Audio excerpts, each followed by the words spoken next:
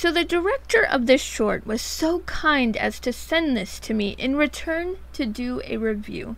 I reached out because I want to show my support to indie filmmakers. And friends, let me tell you, this short, it's superb.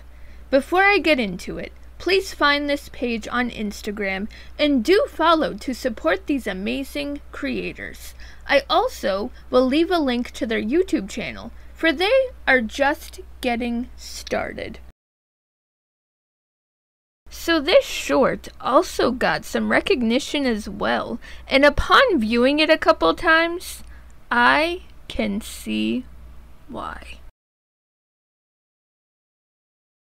At the very beginning, you're drawn to what is apparent to be the main character, Bentley. Due to her presence on screen, I was drawn to her character right away. An aspiring actress who also waits tables to scrape by and make a living.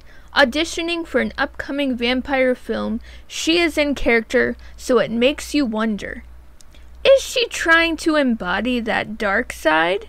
'Cause that comes in handy by the end of this short.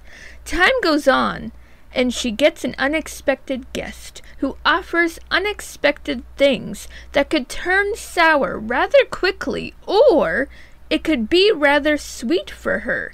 It depends on how you view it. When she figures out who the guest truly is, she must make a choice. And of course, this short leaves it open-ended. What did she choose? You could take it either way, in my opinion. The music was so good in this. It created its own atmosphere.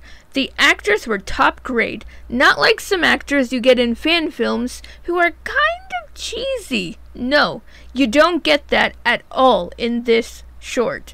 I truly hope to see more from Theo van der Graaf. Kudos, good sir. I very much enjoyed this short. Please keep them coming, and I will also keep you all updated on when this short is released. But for now, I can pop in the link to the trailer that's on their YouTube channel. That's it for now, my fellow movie geeks. This is Carrie Craves Cinema. Stay geeky for movies, my friend.